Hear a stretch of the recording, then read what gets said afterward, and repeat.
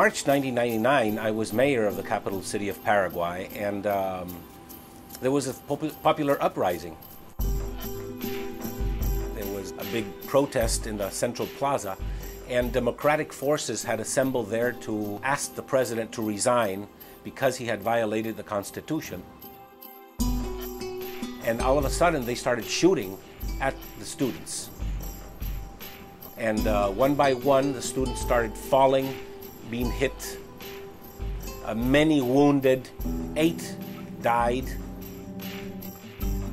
So this is when I decided that something had to be done, and I just ordered my city engineer to bring in 30 garbage trucks and 20 heavy equipments and surround the building of Congress. Everybody thought that we were going to be massacred. Even the American ambassador called me and told me, get out of the plaza because we have information that they're going to shoot you and they're going to kill you. And we said, well, let them come, because there has to be a time when people just say, this is the line, enough is enough. There were many deaths, but it was a major victory for democracy because the dictatorial forces could not take over Congress. Congress assembled the next day on a Saturday, and the president resigned on Sunday. My name is Martin Burt, and when my term as mayor was finished in 2001, I decided that I wanted to dedicate my life to working with people and promoting economic self-reliance from the bottom up. I've realized that only public policy was not going to transform the society.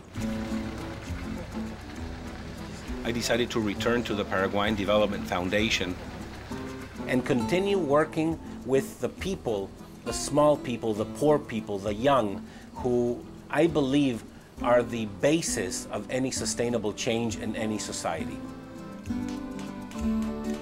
In 2002, we were offered this agricultural school in Paraguay, and we said, sure, let's take it and let's try to make it self-sufficient.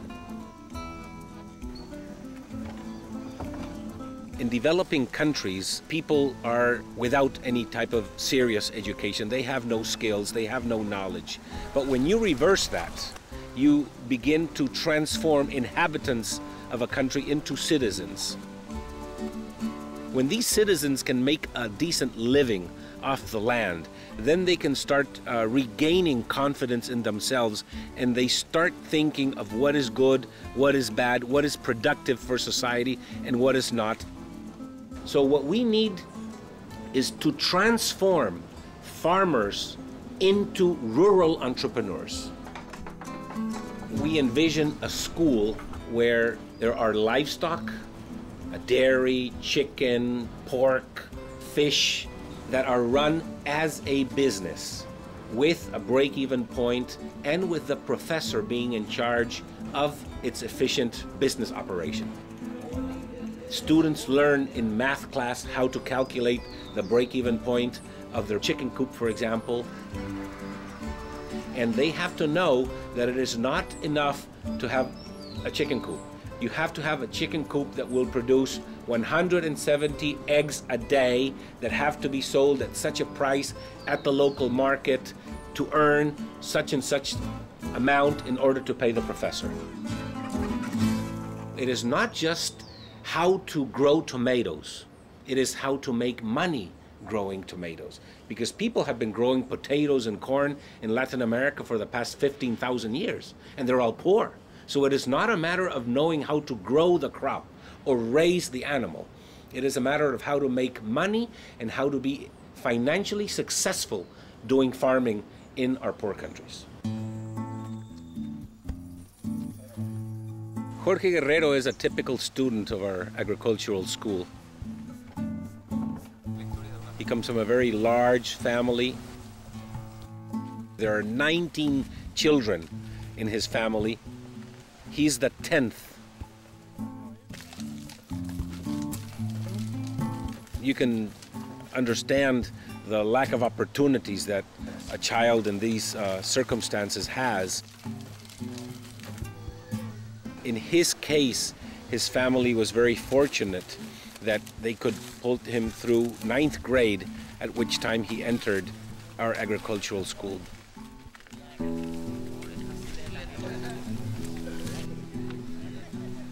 Y nosotros tenemos que producir de lo mejor, en mejor calidad, y el sistema de producción de la escuela es en forma orgánica. Y para eso producimos en forma biointensiva. Y de allí sacamos productos de buena calidad y cantidad. Es producir mayor cantidad en menor espacio posible. De la producción agropecuaria, porque acá en Paraguay los pequeños productores, eso es lo que tiene el problema, no sabe sacar provecho, buen provecho, ganar plata de la pequeña agricultura. Y eso nosotros aprendemos allá en la escuela. Everybody talks about eliminating poverty, but nobody talks about how do we put money in the poor's pockets. At our agricultural school, we say bluntly, we want to eliminate poverty, we want to teach the poor how to make money. There is a general thinking in the world that the poor can never help themselves and that economic self-reliance is not possible in Latin America. Economic self-reliance is not possible in Africa or in India, and we have to change that. Every poor village in the world can have an economic self-sufficient agricultural school to teach its young farmers. And once you have rural entrepreneurs making money, they can become leaders of society and start a system by which people regain power. It's not a matter of expecting things from the top down, but really building a country from the bottom up.